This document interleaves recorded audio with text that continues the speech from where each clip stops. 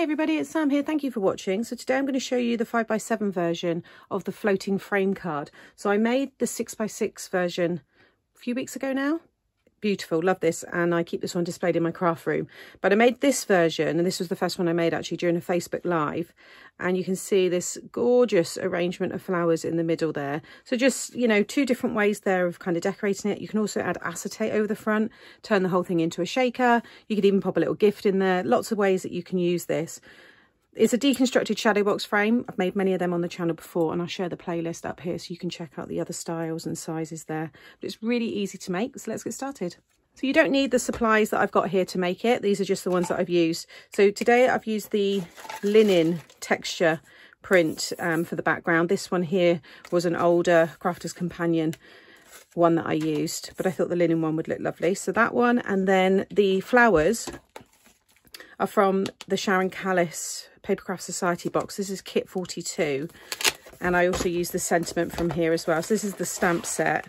So I've taken the thank you for always being there for me, and then you get these really great dies here which will create the different flowers. So you get 3 of them like so, and what I do is just show you, these are the ones that I've already made, because I thought you didn't need to see me make every one, but you can watch that Facebook Live if you'd like to watch these being done live, because I did do all of those.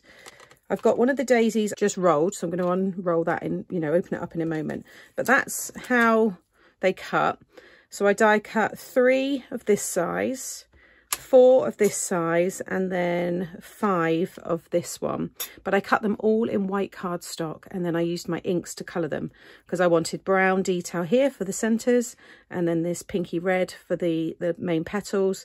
And then with the daisy, when I cut this one, I inked all of this bit yellow, but just left the rest of it white, so you can see the yellow centres there. And then with the blue, I done like a light kind of, well, it was actually this colour here, Twisted Citron at the bottom, and then I went up to Mermaid Lagoon and Tumbled Glass in the main part there. So that's the colours and kind of how I created those. And then when you've cut them, you want to fold them in half. I like to just place a ruler through the middle and then just bend it around. I just found it a bit easier to do it that way.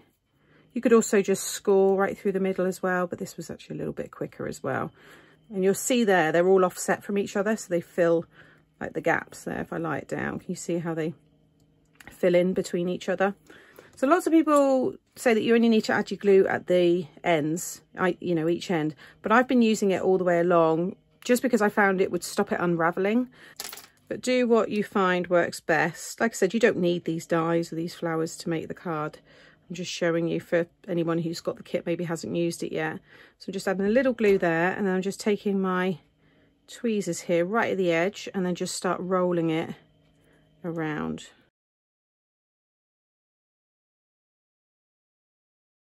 And then just pinch it together until that's dry, and then you'll have something like this, and then you can just open up all of the petals. And I found then you could really kind of rearrange them once you'd stuck it down onto the card. But you can see how cool that all looks once you start moving all this around and opening it up. And then again with this one here, the daisy, this is my favourite. I think this looks really realistic. So just open those all up. Again, you'll probably find this easier to do once you've stuck it down. Just hold the bottom there, it's a bit easier then to open it out. How cool is that? I think they look wonderful. So I've got all of those ready. So I just thought I'd quickly show you that part. So to make the shadow box frame, or the floating shadow box frame, you want to cut yourself 2 pieces of 2.5 by 5.5, and along the 2.5 side you're going to score at 1/2, 1, 1.5 and 2. Fold and burnish all of those score lines. And then you'll want 2 pieces of 2.5 by 3.5, and along the 2.5 side you're going to score the same, so at 1/2, 1, 1.5 and 2. And then along the short side you're going to score at 1/2 and 3, but just down to the first score line. Okay, and then you can either just flip it or rotate it, but you want to then score again along that other side at 1/2 and at 3, just down to the first score line. These are just cut lines, they're just a guide for you, so it doesn't matter which way that you've scored them. I've then got my matte layer here. This was 4 3/4 by 6 3/4, and that will be stuck onto my 5 by 7 card blank. I've also got this piece, which is for the back of the frame. So you can see I've got the white card here. So that is actually one separate piece. You can stick it onto anything. And that is 3 1/4 by 5 1/4. Okay, with both of the pieces, on the right-hand side of the long side, you just want to take a little bit off. This is just going to help ensure everything lies flat. So I've just taken it off of that side, and then again, off the long side. So this one you're going to leave as it is. We're just going to stick that together in a moment. But with this one, along one of the sides where you've scored those short little score lines, you want to cut down, and I'm removing the score line as I do this. So cut down and then cut across and down. So you've got like that little chimney look. So again, on this side, I'm going to cut down and then down and across. Okay.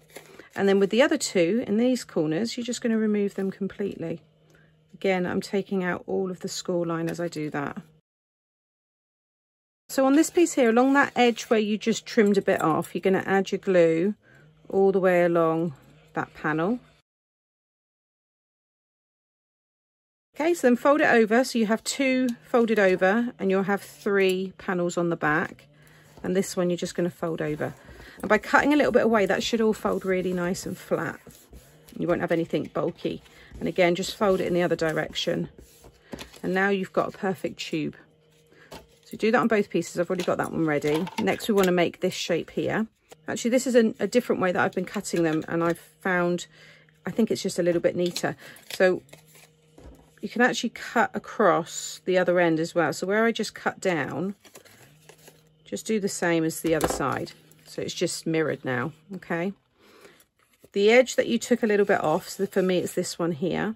Add your glue all along the edge there, and again, fold those 2 over and then fold that one over. Now I like to have all the joins at the bottom, so the join here will face down, that one will face down. So they're going to be like this, and then again the joins, so they're at the bottom but facing inside, and they're going to slot in like this to form the frame. And then again, that one will slot in like so. And then the base here will hold that all together like this. So all you need to do is add a little glue just inside the triangle pieces here. Like I said, if you want to keep it how I showed you originally to cut it, so you've got more of a square here, then keep it like that and just add the glue all on the square part. But this again just kind of gets rid of bulk, and I don't know, I found it a little bit easier. Can you see how neatly that all, you know, fits in there? Just to ensure you've got a right angle, just use your mat or maybe a T-squared ruler or something to just allow you to get that perfect right angle. I'm just going to bring it around this way like so I can see that. So just going to hold that there for a moment. And then I'm going to take the other one here and just again add a little glue like so, and then pop that in this end. And again, just use a corner here just to make sure that I've got that nice and straight. Okay, and then with this end here, you have to do these all at the same time. So I'm just going to add a little glue in there, and then also in here and in here, and then just slot that all in together and just hold that all together until it's all dry. So now I'm adding my glue all behind the frame there, just focusing on the inner frame so that none of the glue, you know, oozes out anywhere. And then just position that. I've cut it a little bit, you know, smaller so that it won't kind of hang out the sides. So although, you know, this is a 5x7 size, it's the card that's the 5x7. That is going to fit on your smaller cards as well. So if you prefer making those smaller cards, then this will still fit. If you've got any kind of bits slightly overhanging, you can trim those away. Just neaten it up a little bit. So now I'm going to add glue all on the back of this. And then I can position that now in the middle of this piece. So for the sentiment, I've just trimmed that so it's 3.5 long. The width is going to vary for you. Mine's about an inch because of the sentiment I'm using. So I'm going to follow the same kind of arrangement as this, but I might have the sentiment in the middle this time and the flowers kind of going underneath.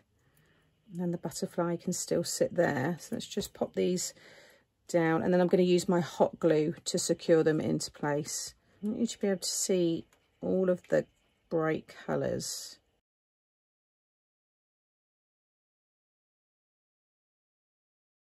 I'm going to squash them in more together, but something like that. I think that looks really pretty.